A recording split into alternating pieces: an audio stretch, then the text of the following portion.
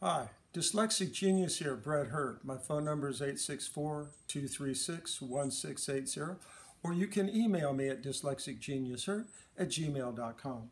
What I'm going to show you is how to take off a Sonora reproducer. Sonora reproducers are built with the exhibition rubber material. And they have more than 2 gaskets in them, and I will explain that. And everything's replaced with the Victor exhibition rubber material. Off camera, I've done a few things. I've taken the screw out of the needle bar, but these right here, you can see that the mic is cracked. So to get it off, you have 3 screws. One here, there's one there, one there. We'll take this one out.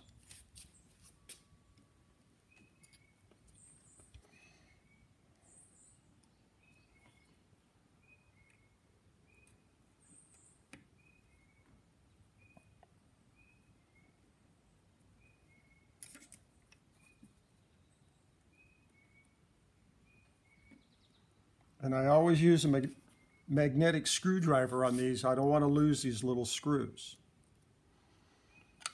Then this will just pry apart. But on Sonoras, they have this material, which is the exhibition gasket material, and that fits in here, and it's usually weather glued itself all around here, and then you have another one under here. Everything seals on this reproducer, not just the 2 gaskets holding the mic in place.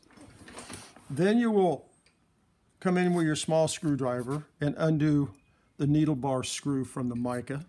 I've already done that. It's sitting over here on my little tray. And after you take that out, you'll flip this over. You'll undo the 2 springs.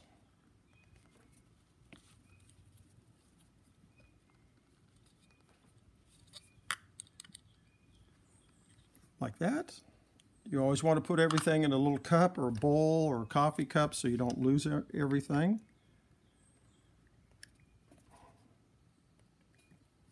Want to do this one?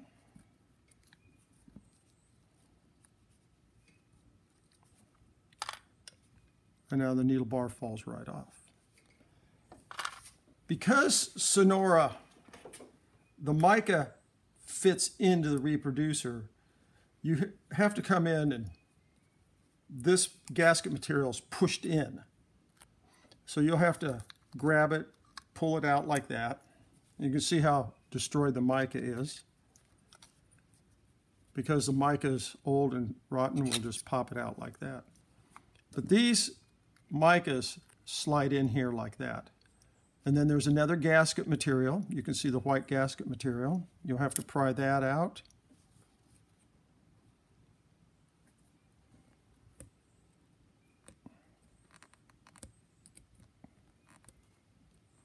You can see how old and cruddy it is. Just a minute.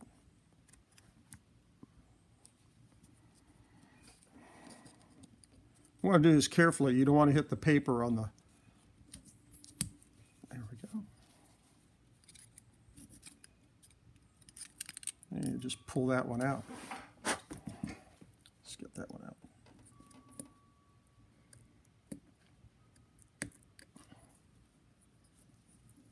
There we go.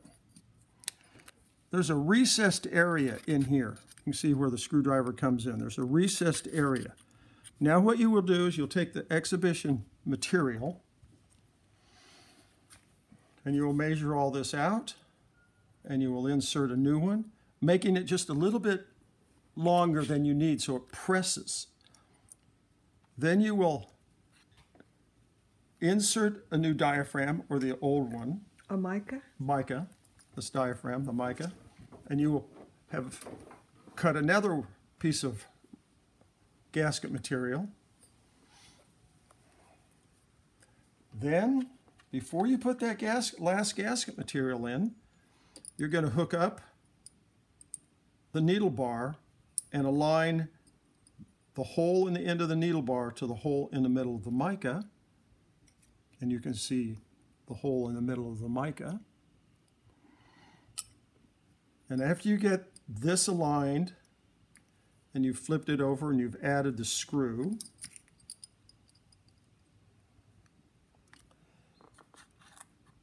then you will put the two springs in.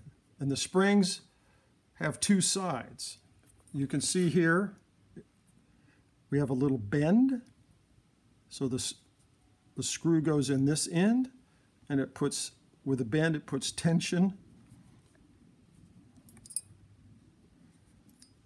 right here on the needle bar. After you get this put in, then you wax it on both sides. Then you take a blunt object like this round piece of wood and a Q-tip, and you set your new gasket material in. Then you push down on the mica and you push it in all the way around. And it's a little bit tricky, but you can try it out a little bit. You don't want to mar the gasket, the mica. And then after you do all that, and you got all this together, then you're going to build two little gaskets for in here that press against here. This pin here, right here where my finger is, goes into this slot here. It fits together. But this really improves the Sonora reproducers. And then it just all bolts back together. Very kind of complicated. You know, your first time you might be a little worried, but it'll work. You know, and this is my tip for the day.